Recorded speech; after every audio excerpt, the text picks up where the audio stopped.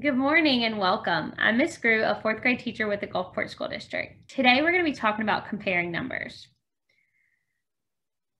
Our learning goal and I can statement for this lesson is I can compare two multi-digit numbers based on meanings of the digits in each place using greater than, equal to, and less than symbols to record the results of comparisons.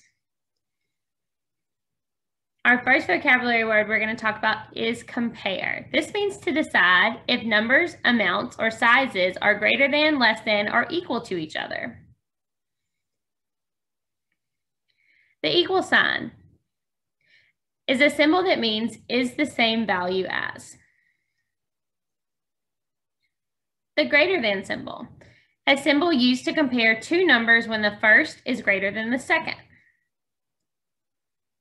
The less than symbol, a symbol used to compare two numbers when the first is less than the second.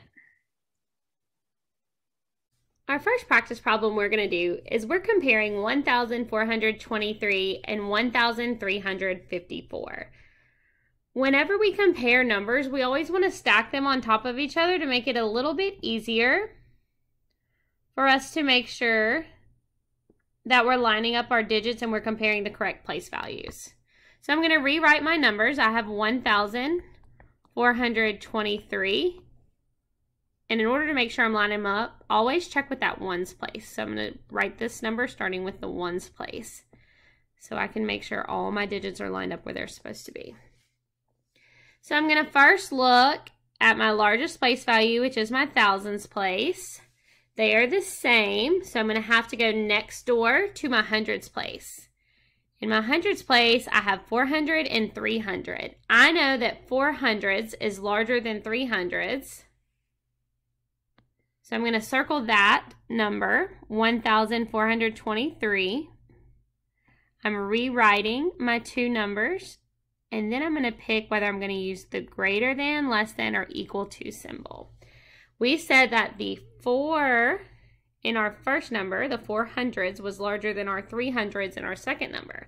If the first number is larger than the second number, you're going to use the greater than symbol. So our answer is 1,423 is greater than 1,354. Let's get started with our next problem using a place value chart. We're going to be comparing 1,123 and 1,421 using a place value chart. So in our place value chart, our smallest place is our ones place, which is on the right, and we go all the way to the hundred thousands on our left. Whenever we go to input our numbers in the place value chart, we always want to make sure that we start with the ones place.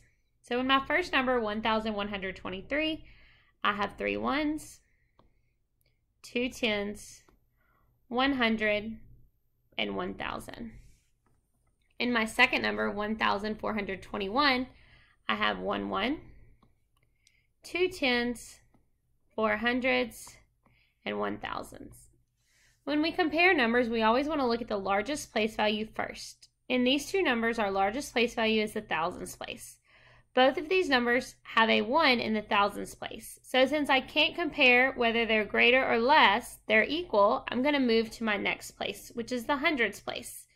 So I'm going to kind of draw a line through this so that we know that we couldn't compare the thousands place to decide which number was greater or less. So now we're going to move to the hundreds. In my first number, I have 100.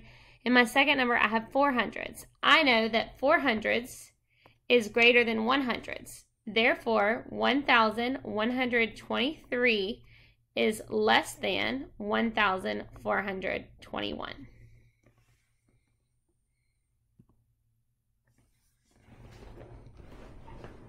In our next problem, we're comparing 1,237 and 987. We don't have a place value chart, but that's okay. We can stack our numbers on top of each other and still compare them the same way. So I'm going to rewrite 1,237. I'm now going to rewrite 987, but I'm going to make sure I line it up using the ones column. Now, these numbers have a different amount of digits. The first one has 4 digits and it goes to the thousands place.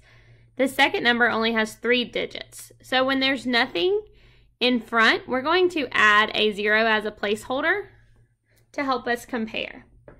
So remember from our last problem, whenever we compare numbers, we always start with the largest place value. In this particular problem, our largest place value is the thousands place. In my first number, I have 1,000. In my second number, I don't have any thousands. So automatically we know that our first number is going to be larger because 1,000 is greater than 0,000s. So therefore, 1,237 is greater than 987. Great job. Okay, now we're moving into 5-digit numbers, which is their 10,000s place. We're going to be comparing 23,643 and 23,987 using a place value chart. So remember, whenever we put our numbers into our place value chart, we always want to start putting them in at the ones place. This makes sure we don't skip any place values. And I'm going to input my second number, 23,987. That's 7 ones, 8 tens, 9 hundreds, 3 thousands, and 2 10,000s, which would be 20,000. So looking at my place value chart, we always want to start with the largest place whenever we are comparing numbers, and that will be my 10,000s place. So I'm going to start with my 10,000s place. My digits are the same, so I'm going to keep moving down my place value chart. So now I'm going to move to my thousands place. I have a 3 and a 3. Those are both the same also, so we're going to keep on going to the hundreds place. Now my hundreds place is different. I have 600 and 900. Which one is greater, 600 or 900? Very good, 900s. So I'm going to rewrite my first number. I'm going to rewrite my second number. And we said that 900s was greater than 600s, so the mouth of my symbol is going to be eating the larger number like we learned last year. I'm actually going to underline it so you can see which number we compared. So 23,643 is less than 23,987. Y'all did such an amazing job comparing numbers. Let's recap on our I can statement.